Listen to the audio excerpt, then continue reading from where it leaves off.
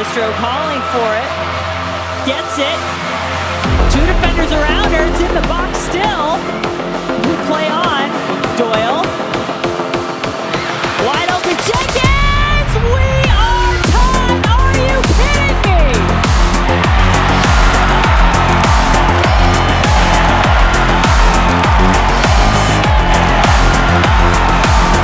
Orlando flips the script on the Big Five moments. They capitalize late in this match. Listro doing the work on the right-hand side. Julie Doyle calm inside the 18.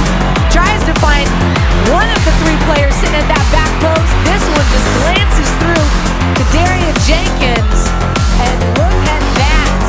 2 goals in stoppage time for the Orlando Pride to salvage a point out of this match.